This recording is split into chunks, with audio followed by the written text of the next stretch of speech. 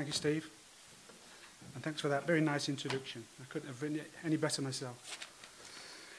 So I work for Market. I've already heard the introduction, so I won't give any more to that introduction. But it's probably just worth looking back to where we've come from in this world of cyber threats and risks that we now face. So back in the year 2000, so a year when I had a lot less grey hair than I have today, I was a fledgling kind of security professional. So I've been in the industry for only 3 years.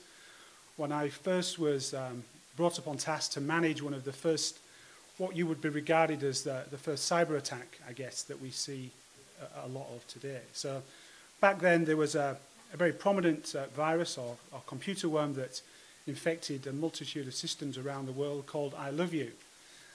Sometimes referred to the I Love You virus or the I Love You letter. And it was a game changer in respect of what it actually happened. Within only 10 days, over 50 million infections were reported globally, and it actually brought down 10% of the world's infrastructure. So this gives you an idea back in 2000, what impact this one particular, but just one variant of a virus had. And an estimated cost of 9 billion in damages. So we see similar attacks happening today, the likes of Sony, and we have a multitude of different attacks that happen today. And those are kind of paling into significance in terms of what the costs are that these companies are now facing. So this actually was a simple phishing attack and played to the natural curiosity of every human, basically. And interestingly enough, this phishing attack that actually happened back there was predicated on a simple email with the message in there saying, I love you. Somebody clicks on the attachment, which then attached to all their addresses in their address book, and then flooded the email systems around the world, resulting in what I just described. Interestingly enough, that this is still the chosen vector or threat vector of actors today, and that's not changed. So we're seeing that the simple phishing attack and also the more prevalent that we're beginning to see spear phishing, which is more targeted attack, is beginning to take hold. And I think that's interesting that we look back into year 2000 and we are today, and in terms of mitigating some of these threats, we haven't really been able to get on top of it. And that's quite a worrying thing for me as a security professional, because all that time I've been tackling this, working with a number of different vendors to help get on top of this. So which is why I welcome the NIS directive to help us collaborate and information share. Because over that time, what we did see was a number of different technologies brought in to solve the problem. And as a result, none of these technologies spoke very well with each other and have communicated very well with each other. And we have this mishmash of technologies in the infrastructure not really helping to mitigate the threat. Information sharing is now the most important aspect of tackling cybercrime, and I welcome any initiatives that actually allow us to do that. So why, I guess, has it become so prominent these days? So back then it was called information security. Cyber as a term has only been really used in the last 5 years as a significant term to describe cyber risk. And I think we've seen this as a result of it becoming a political agenda, and obviously we've seen this in the Commission, and I think that's the result of the news headlines that we're obviously seeing. And I think we're also seeing it becoming the attack that's being used of criminal gangs now. So no longer does a criminal need to go into a bank with a shotgun to steal the money, because not only are the penalties quite high, but the risk of being caught are quite high. Of course, doing things online means there's less chance of you being caught, and also the penalties at the moment are fairly low. So hence criminal gangs in China, Russia, and other places are flourishing in this new world of the internet, and indeed cyber. It's also a big political advantage. So intellectual property that's developed mainly, I guess, in the developing world is now worth a significant amount of money to foreign bodies around the world to speed up their development of their own critical national infrastructures, but also developments in defence, etc.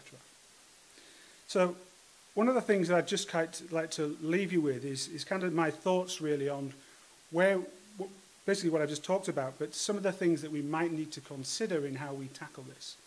So typically, a cyber attack is what I would regard as bang. Bang being the incident that happens, and you've kind of got left of bang and right of bang. Bang is inevitable, so a breach is inevitable. That's kind of accepted in the industry, and as a practitioner, that's quite a concern for me that this is it's inevitable and it's going to happen. Traditionally, we've spent most of our investments on protection, but we're going to see a shift over the next, I would say, by about 2020, of around 60% of security investments moving to detection and response. That's an acknowledgement that the attackers are already in your environment today, and what we need to do is to stop them getting to their ultimate objective, which is typically the crown jewels, intellectual capital, or the sensitive information of your entire network. So in terms of prepare, and Steve made mention to this earlier, we need to do much more about the prepare phase. So so you've kind of got prepare, protect, bang, detect, respond, and manage and recover. So in the prepare phase, simulation is going to become hugely important, which Steve already made reference to. Understanding the adversaries that are actually going after you, understanding the patterns and why they are attacking your particular industry. And I think in the finance industry, this will be critically important. Data classification is the kind of the holy grail, really, of any corporation. Understand where your sensitive data is and classifying that data so that you know what levels of protection to put around it, still in the prepare phase. And then awareness and education, probably the least expensive of all the security managers that you can put in, but probably the most effective and least used in my opinion. So I think that's a great opportunity. In protect, well, that's around moving security closer to the asset that you're trying to protect. And we might get into discussions a bit more about that later. I've got some idea. I was on the board of a Jericho Forum, which was a thought leader organisation probably about 10 years ago, which was basically saying that the hard shell perimeter that companies use to protect themselves no longer exists, and therefore move security closer to the assets.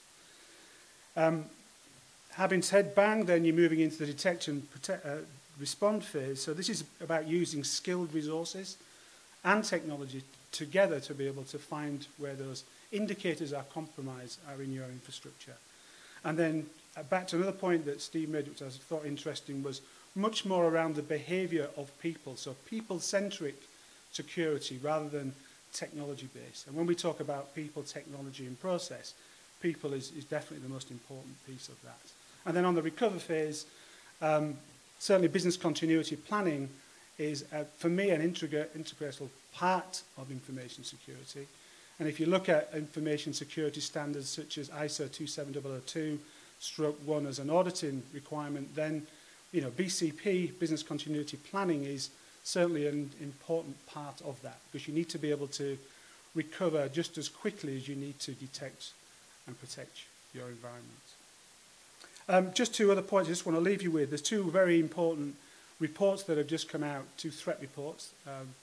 They came out, they're both released yesterday. One that came out from Verizon Business Services, which is a breach investigation report, comes out annually. I would regard as probably one of the best reports on cybersecurity activity. Takes input from a number of organisations. I think actually some of the panel members are contributors to that as well, I noticed. So a very good report. Interestingly, it makes note for them some of these basic attacks that haven't changed in all that time, so they're still saying the same things. And then the semantic threat report, which is very technical focused and talks to some of the very sophisticated attacks that are coming out and some of those criminal gangs and how they operate, with 100 with the CEO at the top and a chain of command. They're well-funded organisations. So Semantic have some very good information on what those criminal gangs look like, how they're distributed around the world, and how they're targeting organisations specifically in the financial services sector. I think that's pretty much it in terms of wrapping up. I don't want to take up too much of time, so thanks very much.